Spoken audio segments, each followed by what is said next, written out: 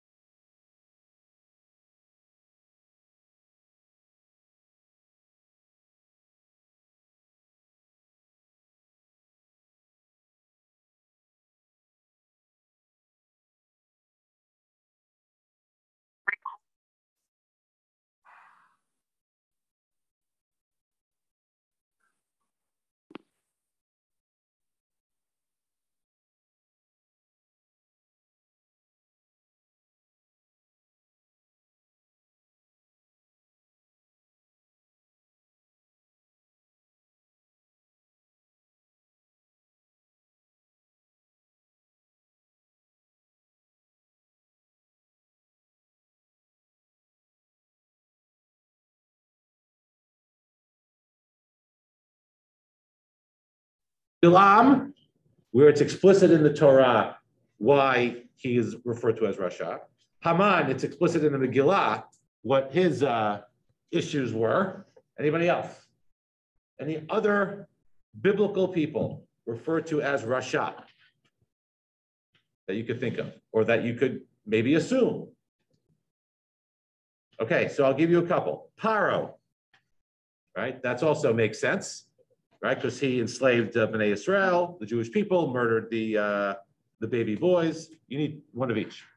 Okay, so we got Paro, Bilam, Nebuchadnezzar, who destroyed the first temple. He is referred to as Rasha in the Talmud. We said Haman.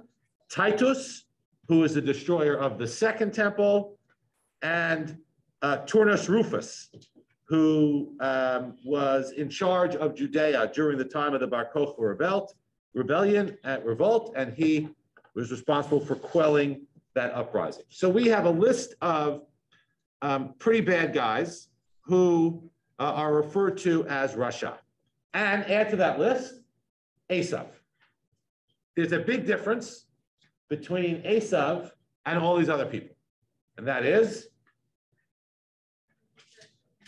he was, yes, he wanted, that's true, but that doesn't on its own right excuse him if he was a bad guy. He was a bad guy.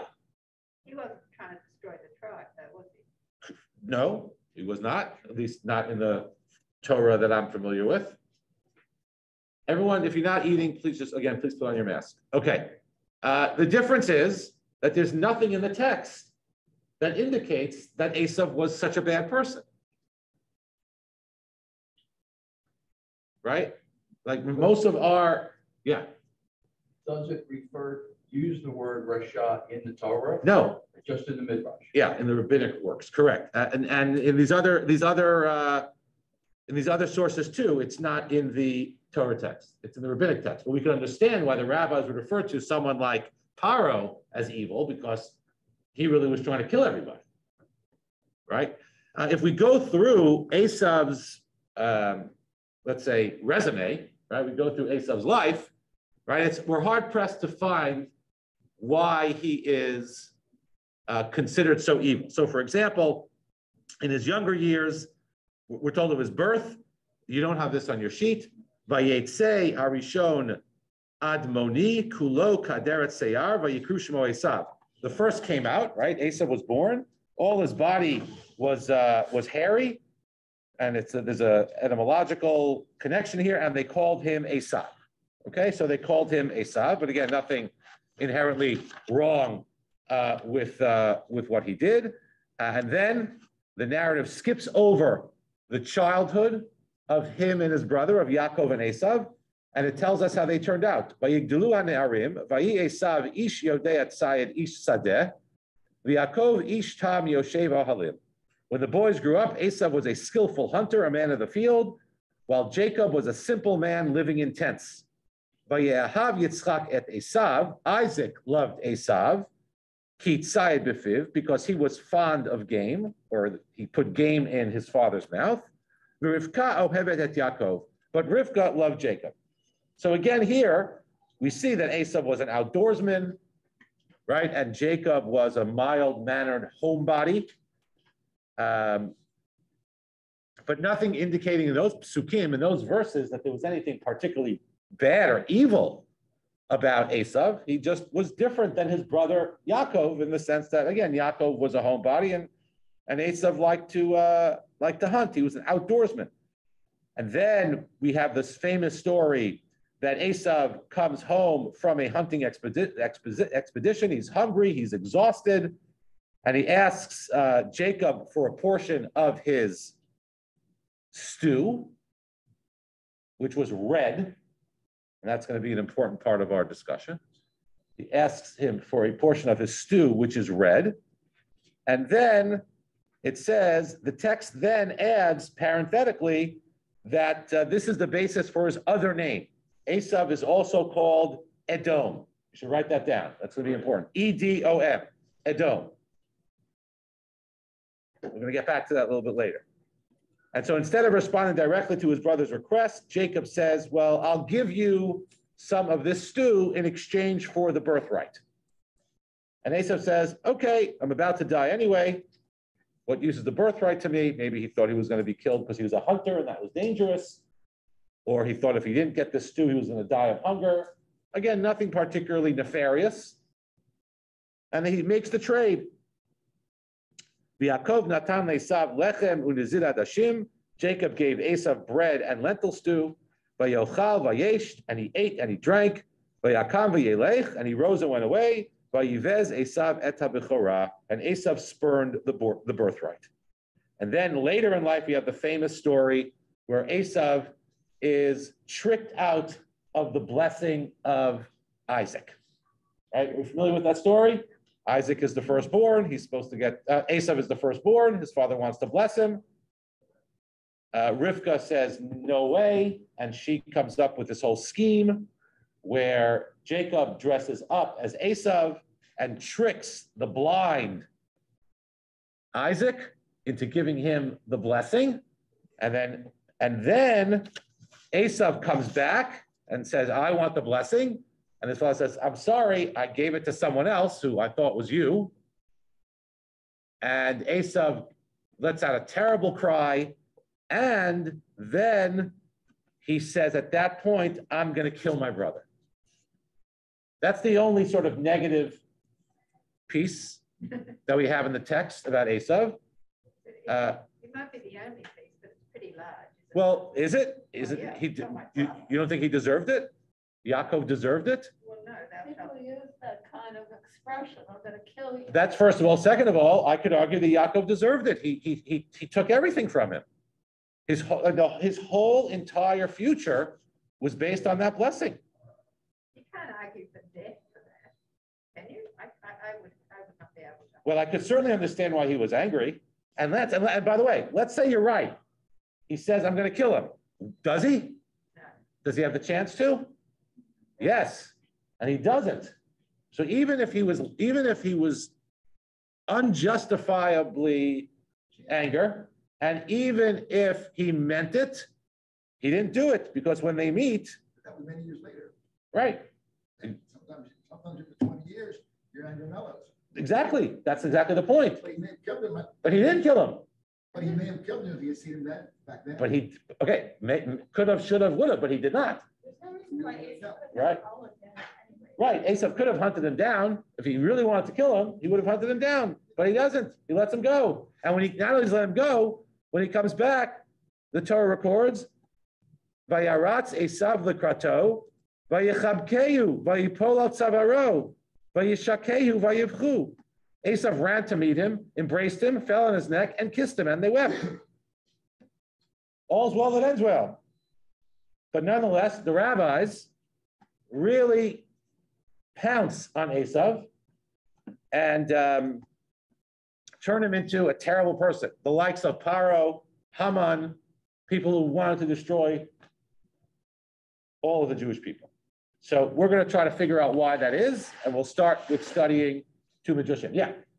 So even though he lost the birthright, which essentially because Jacob ran away, other than losing perhaps the communication and blessing from God, what did he lose? He's the one that hung around and would have been able to inherit everything that Isaac had. Well, it's the spiritual blessing that he loses out on. He's not the next link in the chain of the forefathers. But you're right, from a perspective of material gain, he does quite well. As we see, he's very rich when he meets back up with Yaakov. So, and that's in fact what Yitzchak has left for him. After Yitzchak says to him, I gave the blessing to someone else. Your brother came with trickery and I gave him the blessing. Esav says, is there anything left? He says, yes. And he gives him a blessing which is really focused on material wealth. And that's in fact what happens. So let's look at a couple of these midrashim where how Esav is depicted, and then we'll try to figure out why. It's also important to know, we're not going to get into it so much, but Rashi is the one who really, really doubles down on how bad Esav is, right? There are lots of biblical commentaries, But Rashi is the one who almost, whenever he has the opportunity, quotes a negative midrash about Esav. Why that is another interesting question. But let's jump right in. So we're going to start with the sheet of paper that says Esav Harasha, the depiction of Esav in the midrash. Okay, everyone have that one? Make sure we're all looking at the same page. Okay, here we go. So we start with a pasuk in Genesis. Vayigdelu hane'arim, vayehi Esav ish yodei tzayed, ish sadeh, v'Yaakov ish tam yoshev ohalim. When the boys grew up, Esav became a skillful hunter, a man of the outdoors, but Jacob was a mild man who stayed in camp. We're on this one now. Yeah. Okay, so the rabbis have a particular question about this pasuk, about this verse. Could anyone think of what the question the rabbis have on this pasuk? What's that? Oh, no. What's the question the rabbis may have on this pasuk?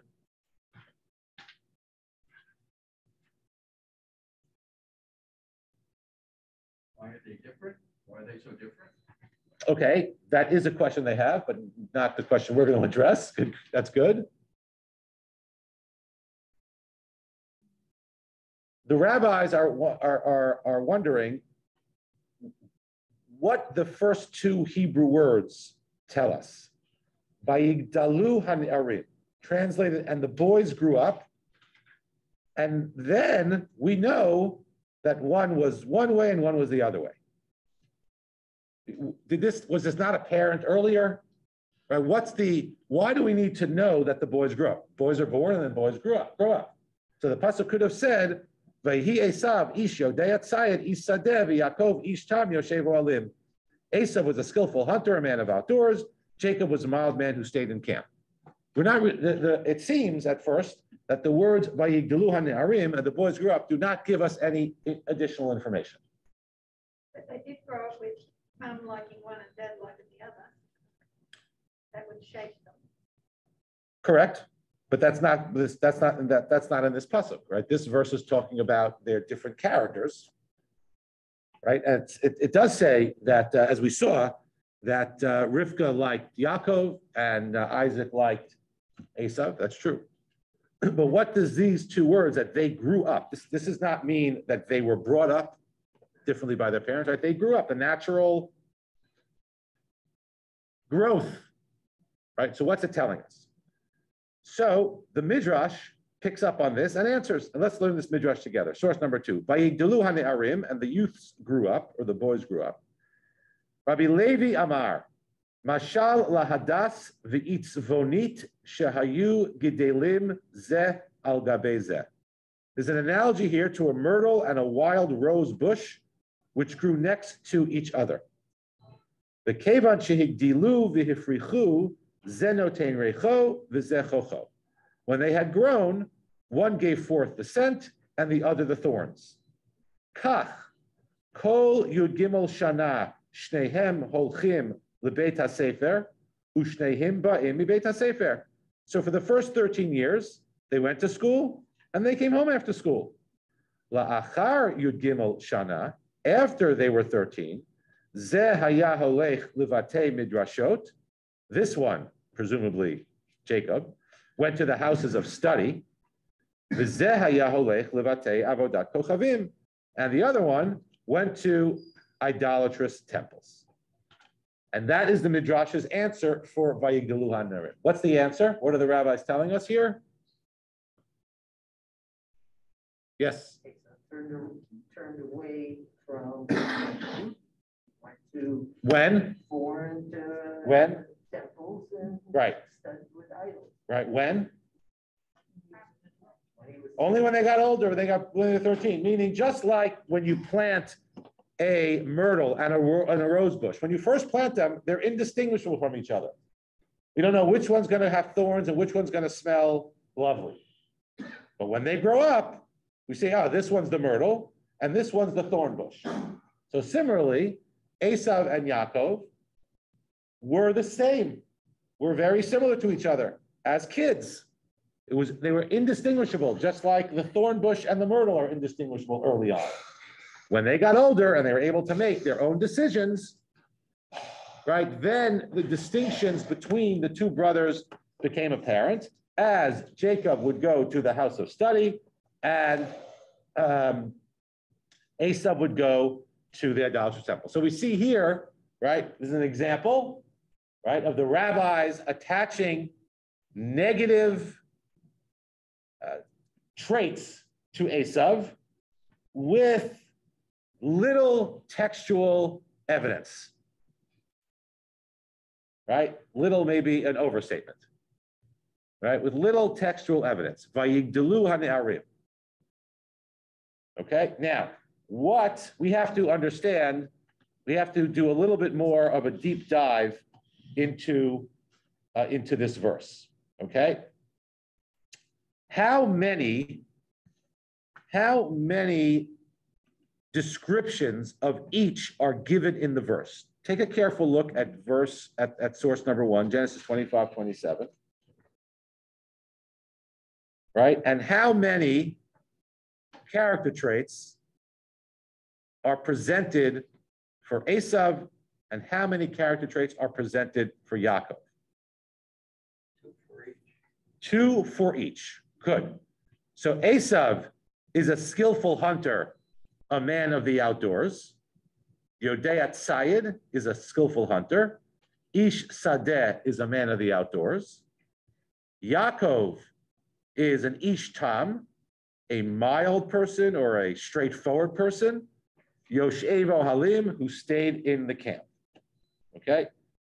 I think what the rabbis are doing here is they are providing a very close reading of the parallel between the two, which is a typical and important way to read biblical verses, right? So Yodeat Sayed, skillful hunter, is parallel to Jacob's being mild-mannered, and Ish Tam, straightforward, and Esau's Ish Sadeh, the man of the outdoors, is parallel to Jacob's Yoshevo Halim.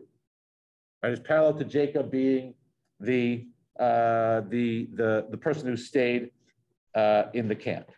So the way that this works out is Esau being a man of the field parallels, again, Jacob being in the tent, and a man who knows trapping is parallel to the one who is Tom,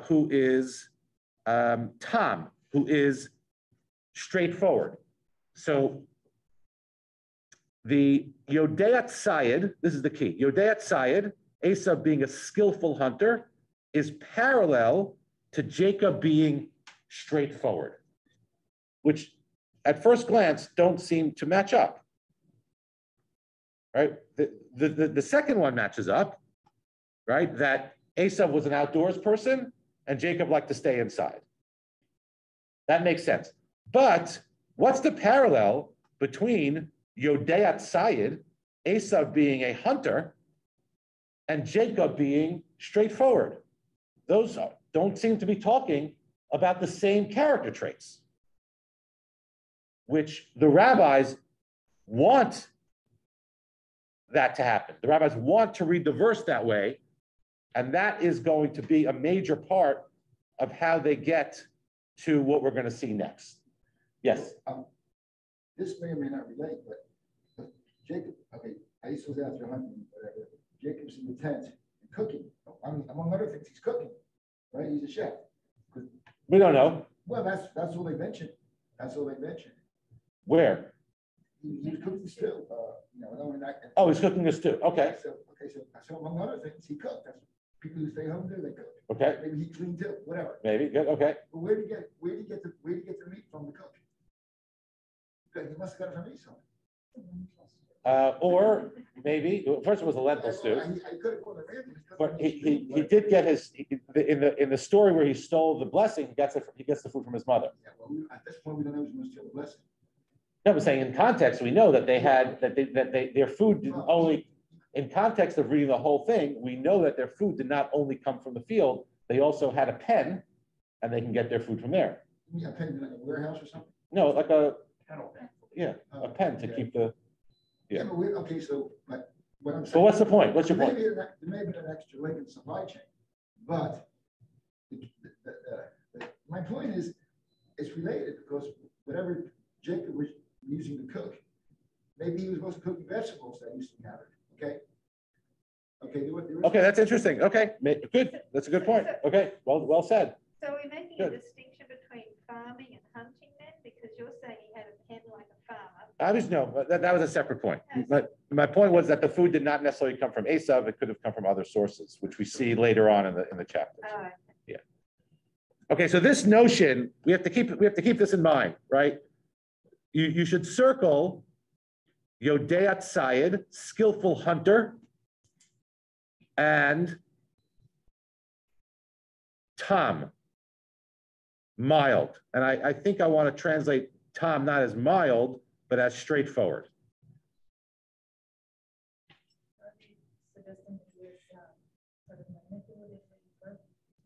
So we're gonna, so that's the question. We're trying to figure out what is there some sort of connection between being the hunter and being straightforward? what do you Okay. say, straightforward? Honest? What you see is what you get. Yeah. Well, why is a hunter not what you see? So that's what we have to see. It does not seem to work. That's the question the rabbis are dealing with, and that's what we're going to deal with in this next part of the Midrash. So let's look back on to the source, that the first page that I gave you.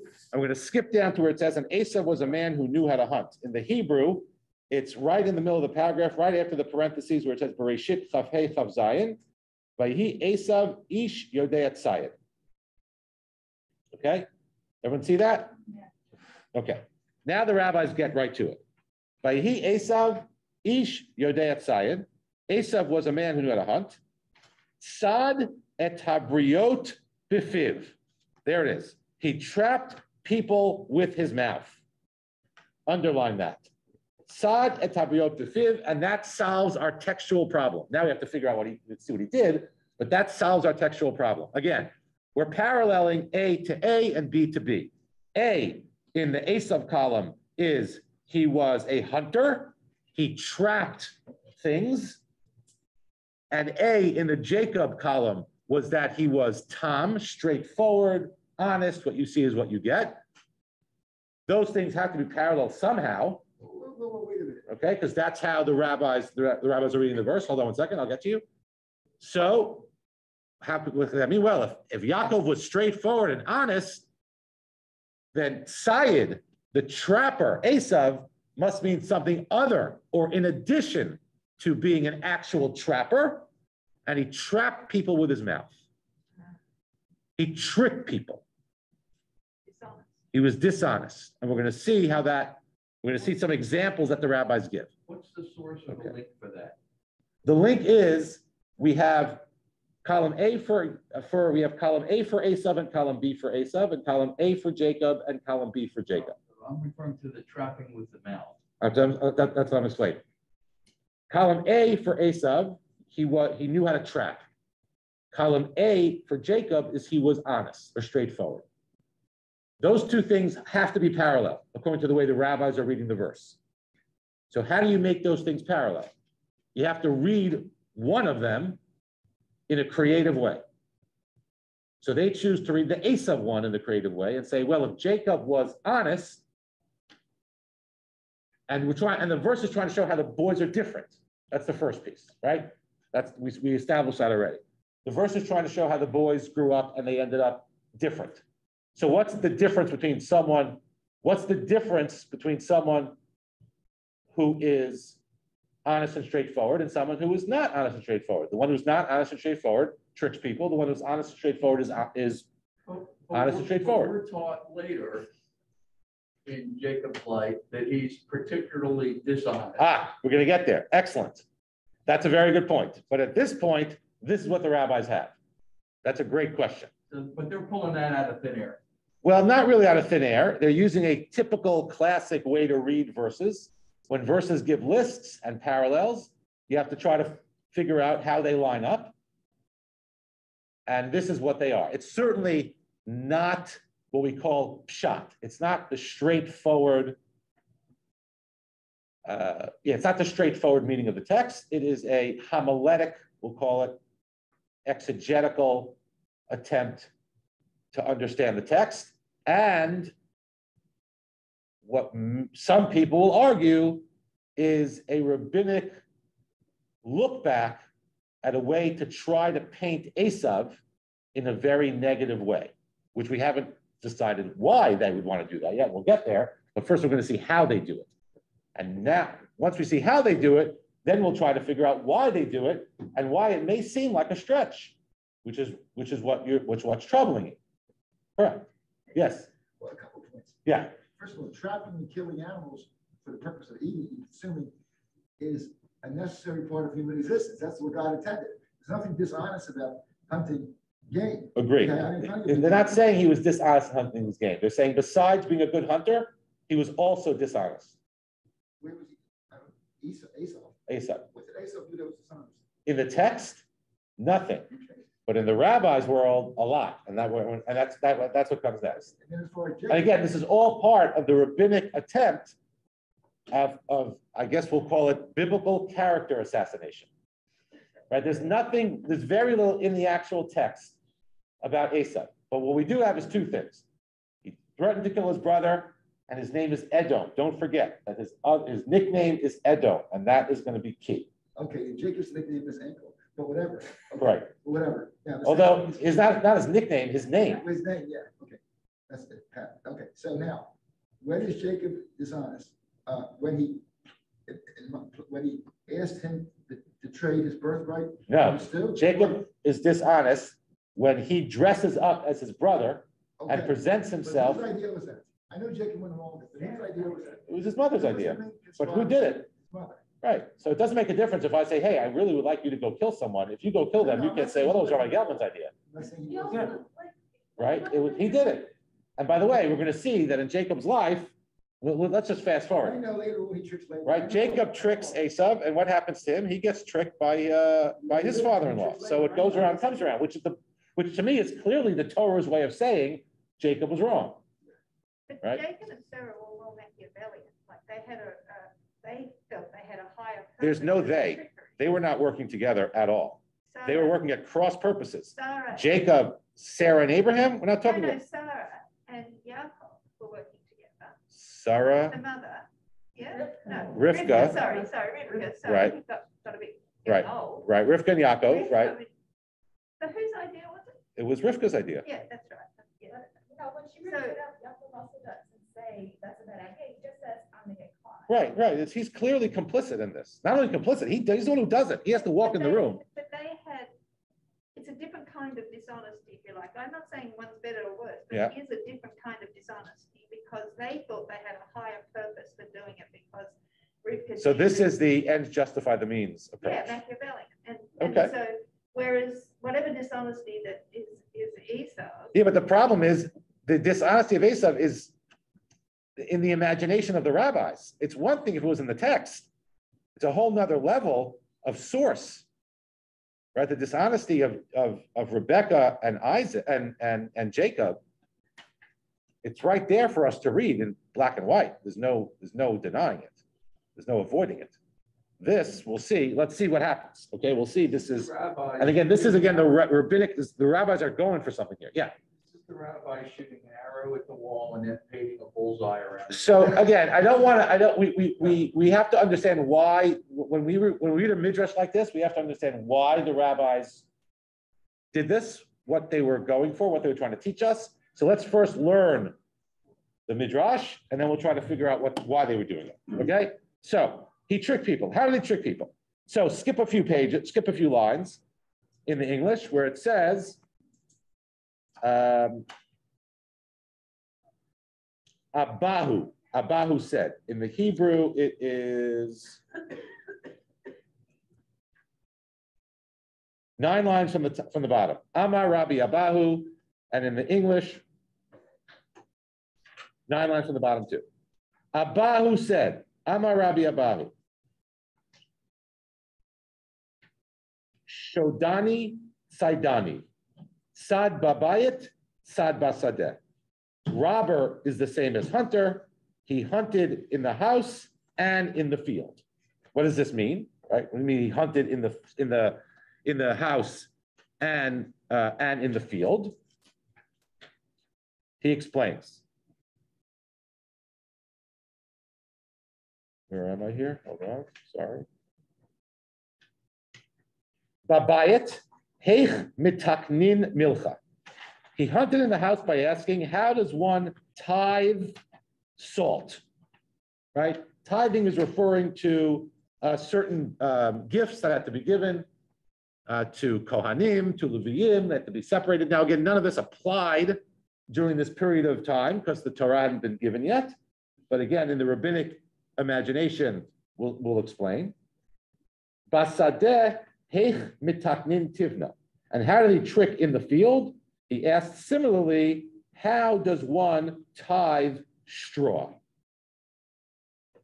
Now, why is that trickery when he asks, how does one tithe salt and how does one tithe straw? Why is that trickery? Sounds like a good question. If you got to tithe these things, Esav's asking, how do you do it?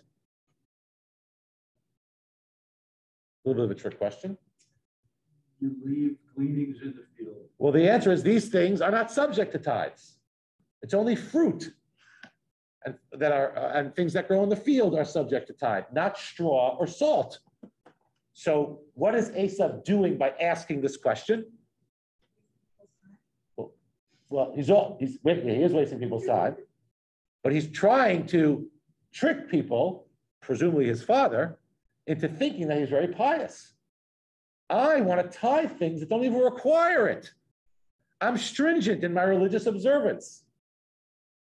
And so he tricks, according to the rabbis, he's tricking his father, right, into thinking that he was a righteous person. Why couldn't he have just been stupid?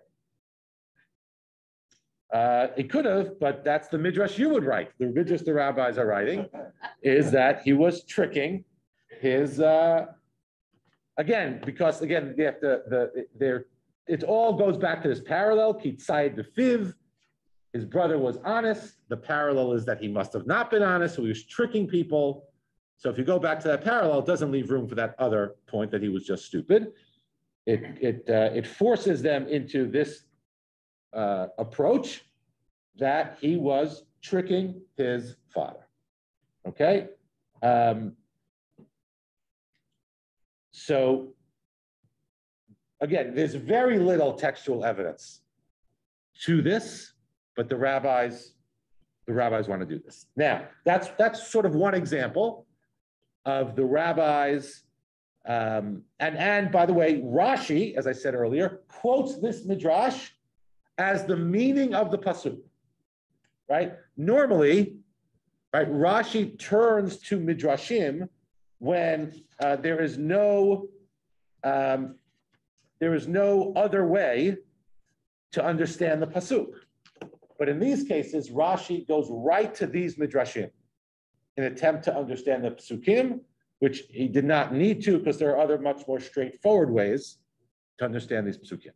Yes? Can you read the Midrash to say that Esau was searching for answers and Jacob just took everything that he was told? So Esau said, well, how do you do this and how do you do But that? that's not what the Midrash says. The Midrash says he tricked people. It says it, meaning. Yeah, but his examples. Right, so you can't read the Midrash this way. Right. You can't read only the examples. The examples come in context of the way that the rabbis understand. But That the examples the rabbis are giving are not from the Torah. They've created the examples. Right. But what I'm saying is maybe their examples, they're giving them as proof for their stance, but maybe their examples can be read a different way, and maybe these aren't. Yeah, you could read the examples a different way, but the rabbis are the ones who created these examples. So it's like reading half a chapter of a book and saying, well, I'm only going to understand the second half and completely leave out the context of the first half. Well, yeah, but like in a courtroom, you give testimony, and you can interpret the testimony a different way, is that's all I'm saying. Yeah, but I think it's a little different. I understand what you're saying, but in the context, those examples do not exist So you without just the take without the rabbis. Midrash the way the rabbis, you don't try to interpret the Midrash. No, that's what we're doing. We're interpreting the Midrash, but we have to interpret the whole Midrash. Because it's their example. We have to interpret the whole Midrash, not a piece of it. And the whole Midrash in the context of him being a sneak.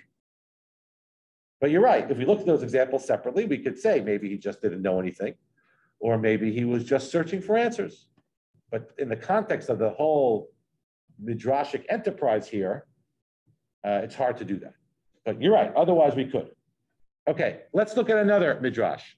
First, look at the second sheet. So this is another Midrash. Okay, the pasuk again, remember we said Midrash is always based on a pasuk. So the pasuk the rabbis are struggling with, we're on the page that says 65:1 on the top left. The second sheet that you got looks like this. Okay, not the one we were just studying from, but the other one, 65:1. It says on top left, and there's a verse, chapter 26:34 on the top. Right? Vayihi Esav ben Arba'im Shana, Vayikach Isha et Yehudit, Bat Be'eri Hachiti, Ve'et Basmat, Bat Ilon Hachiti. Esav was 40 years old and he got married. Okay, and it gives us the names of his wives. Anyone, again, the Midrash is always coming to try to understand the difficulty in the pasuk. What's the difficulty of this pasuk, you think?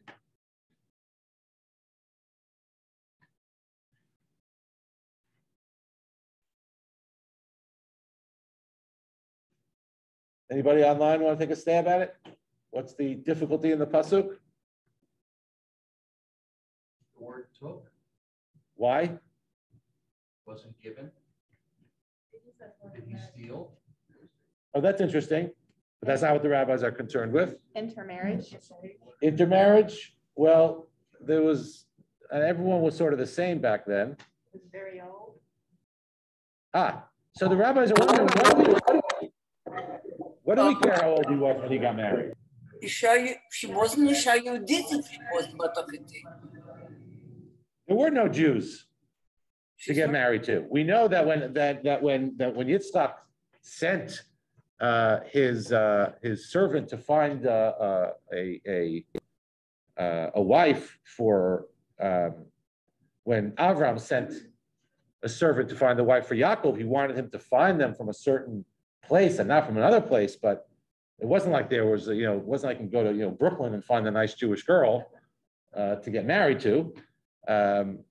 Although it is the case that sometimes the wives that they took upset them, but that's not what's going on here. The question going on here is, why do we care how old he was? She's not Yehudit. So he was, but there was no one Yehudit then, Shula. Who was Yehudit? Why do you say Yehudit? Batachiti. Oh, her name is Yehudit. Her name was Yehudit. Her name was Yehudit. Well, Okay, so why do we care how old he was? Because I read on, they're saying Well, he was not. Okay, for those who have not read on, right? Why do we care how old he was? I mean, again, it doesn't make a difference. In the context of the story, we would just say, Esav got married, and his wives' names were so-and-so and such and such, right? It doesn't seem to add anything to the story that he was 40. I think the point, I guess, maybe, I'm not sure, maybe the point you're trying to make is from age 20 to 40, when he was of age, he just went around sticking with women, sculpture.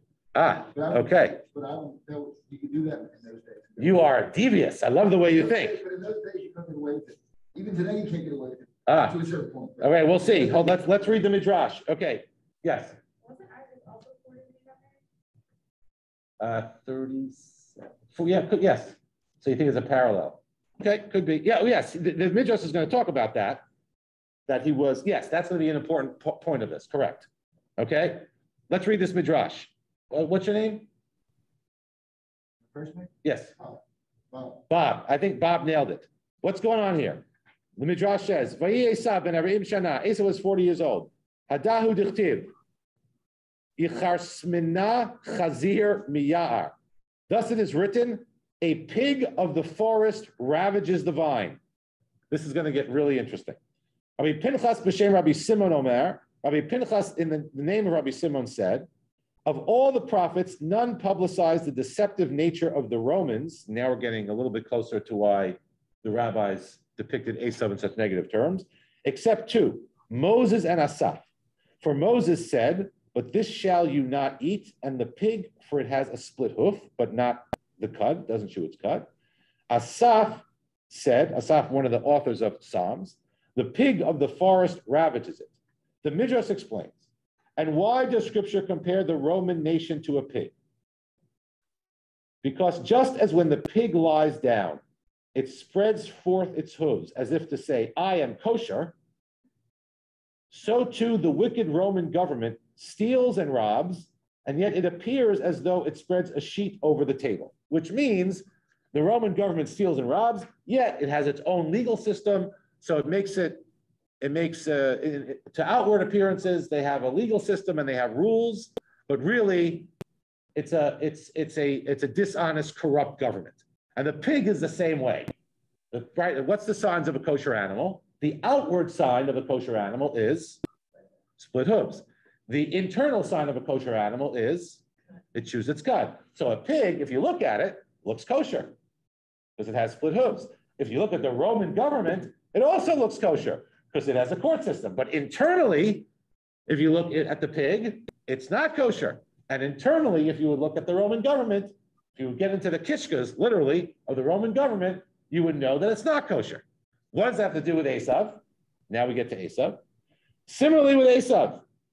Now, it says here, progenitor of the Roman nation. Put that in parentheses for a minute.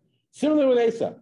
Throughout his first 40 years, now we know why the 40 years is important.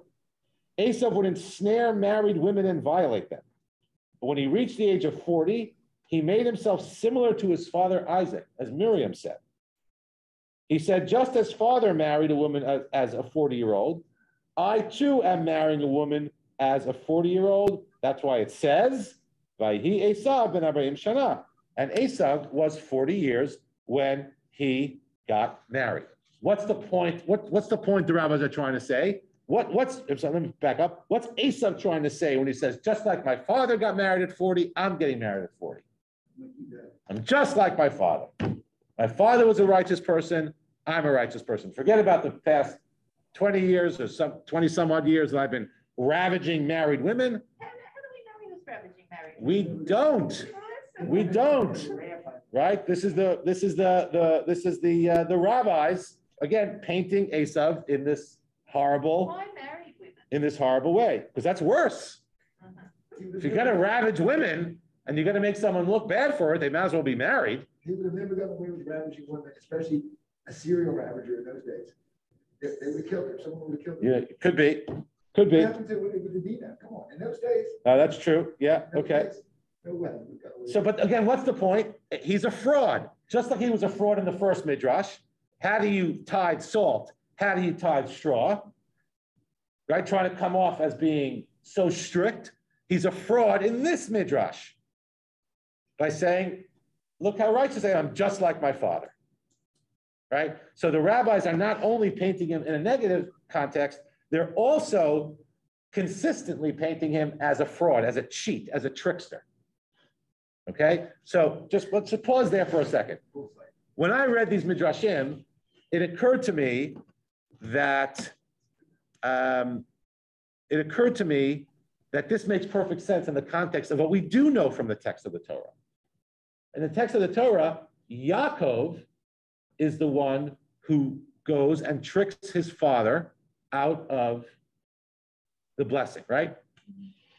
Everyone's with me? Okay, so for 20 Okay. years, maybe Yaakov was And so I'm thinking to myself, well, maybe this is Yaakov thinking, the only way I could possibly get this is by stealing it, because my brother has managed to pull the wool over my father's eyes, right? By asking him these complicated halachic questions, which everyone who knows Esav knows he couldn't care less about, right? Now, the question of the order of these things is maybe not consistent, but now he's trying to pass himself off as a righteous person and getting married, right? So in Yaakov's mind, he's again justifying himself by going along with his mother's scheme, because that's how the whole household operated, right? The whole household was just one big, I hate to say it was one big scheme after the other. And the parents, at least Isaac, just had no idea. And maybe Yaakov said, trying to explain it to my father is not going to work because he loves Esav, because he gives Esav delicious food. And so I'm not going to win by a rational argument. So I have to be Esav. Right now it makes sense. Not only is he pretending to have the skin of Esav, right? He's becoming Esav because Esav is this guy. And the only way to get anything from my father is to be this guy. So I'm going to trick him too. And then what happens later after he gets married?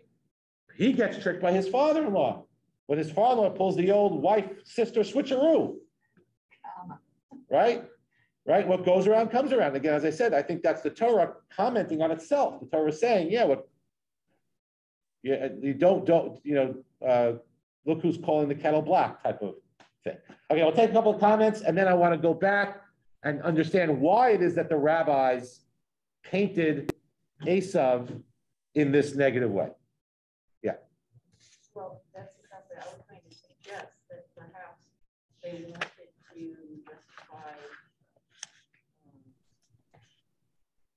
wanted to justify Jacob being deceitful, or they wanted to make it seem less by making Esau seem like such a horrible person.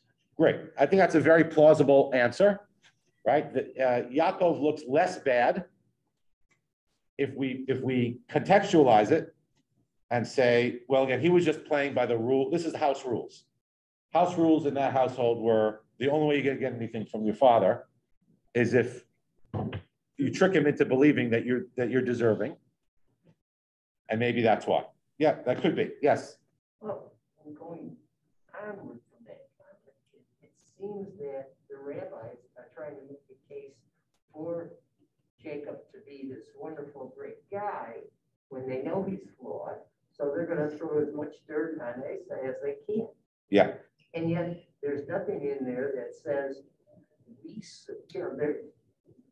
it says that Jacob did this terrible thing to get the birthright, but there's nothing that says, well, you have hearsay that he slept around with married women, but there's nothing that really says, oh, this is exactly what he did wrong. Right, and that's why the rabbis have that parallel in the columns. So there must be something, once the rabbis have come up with the opposite of Jacob's straightforwardness is Esav's trickery, then they go to town on what the trickery is based on other verses. Right? Again, so this is important because the other verses, for example, the verse that we saw in the second Midrash about Rome and the pig, right, is going to become very important as I'll show you. What's that? It seems the rabbis favored Jacob before they even knew the story. Well, they definitely favor Jacob because Jacob is the link in the chain. So for sure, yeah. Do we know how old Jacob and Esau were at the time Jacob stole the birthright and getting the blessing from Isaac? Well, the introduction to that story is the verse that we saw by Yigdalu HaNe'arim. So they were 13 plus. No, I don't mean when Jacob made the stew, but when he went to Isaac dressed as that's Esau. that's a little bit after that. It would have had to be. It's after that.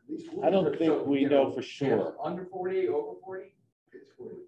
No, I think it's before because this verse. No, if you go by the Bible chronology, it's the years of 40. This verse of Esav taking a wife is in 26:34. and the story of the stealing the blessing is earlier. It's after. Takes the wives to the comes. Yeah, the rabbis also tell us that No, there's not I'm not sure. necessarily a linear chronology in the Torah. We could look at, you looking up the verses? Okay, great. Yes, The pig thing bothers me. a the lot. what thing? The pig, Okay, as if the pig's sitting there saying, I'm gonna be, I'll pretend I'm kosher so that you'll eat me. As if the pig has this, no, it's just an illustration, yeah, but that when it's, you look at a pig, you think it's kosher. but The it- pig presents itself externally as kosher. but that to me is this bigger, that's how I'm seeing this whole thing. Yeah. As hard to believe. Hard to. What's hard to believe? What they're saying, the way they extract what they want to for Easter, it's as hard to believe as the pig sitting there thinking it's kosher. It just. No, the pig is not sitting there thinking No, it's but kosher. It's a big leap. It's just, there's leaps here, they're all leaps. Well, what the rabbis are saying is if you look at a pig externally, it looks I kosher. understand that part. Right, so that's saying the pig says, hi, we're not talking about like, But what I'm trying to say is, to me, yeah, that it's saying, what they're extrapolating is as ridiculous as saying the pig is sitting there saying. what are they extrapolating? That Esau was sleeping with married women, that he was, doing all this bad stuff. Right, To me, there's little textual evidence of that. And that's what we've been grappling with, right? Is what leads the rabbis to paint Esav in such a negative way. Do you have it, Maria? Yeah, so the verse about the Esau getting married is right before the chapter where the whole story of the blessing starts. Okay, so it's before. So we have the order is they grow up, there's the exchange of the porridge for the blessing, then Esav gets married, then the stealing of the birthright. Yeah. Okay. You were right. Okay. Does that matter to you? I'm not sure. Okay. All right. So let me share. Go ahead. Well,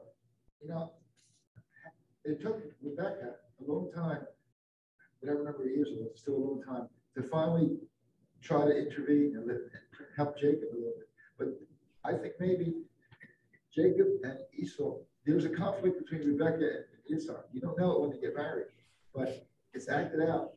Yes. Because one loves one loves the other. Yes. And therefore, they're both two the sons. They're having their conflict. Right. The Torah commentator, the Netziv, Naftali Tzvi Yehuda Berlin, the Naftali Tzvi Yehuda Berlin is the Torah, who amongst other things wrote a commentary on the Torah, notes that exact thing that Yitzchak and Rivka never really communicated well about their children. And if you remember, what happened when they first met? When Yitzchak and Rivka first met, and you remember what happened? What Rivka's reaction was? She falls off the camel, and because she's like in awe of him, and she puts on a veil, which could symbolize some sort of distance between them, and the Netziv uses that. Rabbi Naftali Tzvi Berlin uses that whole episode and this to show that they never really had a shared path, an understanding of their kids, which may have led to this. And so it's a lesson in poor marital communication, he says. So you're right. All right, so why is this the case? So first of all, Esav I'm reading from an article called The Denigration of Esav, which is from a website called thetorah.com. If you want to look it up, TORAH.com. Thetorah.com. So Esav is identified in the Torah with Edom. Now we know that because after he ate the porridge, he said, therefore, which was red, and that's what the word Edom means. He says, therefore, Esav's name is called Edom. So the Torah already gives us a connection between Esav and Edom. Esav is identified in the Torah with Edom, a nation bordering on Judah to the southeast. During the first temple period, Edom was sometimes a vassal of Israel or Judah, and sometimes independent, but was always the weaker party. After the destruction of Judah by the Babylonians in 586 BCE, the Edomites took the opportunity to move into the Negev and southern Judean hill country as far north as Hebron, and remained entrenched there even through the time that the Judeans began to return from Babylon to resettle the land. In keeping with this change of fortunes, we begin to see very negative evaluations of Edom during the Second Temple period. So, for example, a verse in Psalms, remember God against the Edomites, the days of Jerusalem's fall, how they said, tear it down, down to its foundation. And then the prophet Obadiah says as follows, the house of Jacob shall be fire, the house of Joseph a flame, the house of Edom stubble. They shall burn them and consume them, and there shall be no survivor of the house of Esav, for God has spoken. So once the Torah compares or aligns Esav with Edom, and Edom is this nation that was a thorn in the side of the Jews, that gets reflected back on Esav, who's the father of this nation, because that's his name.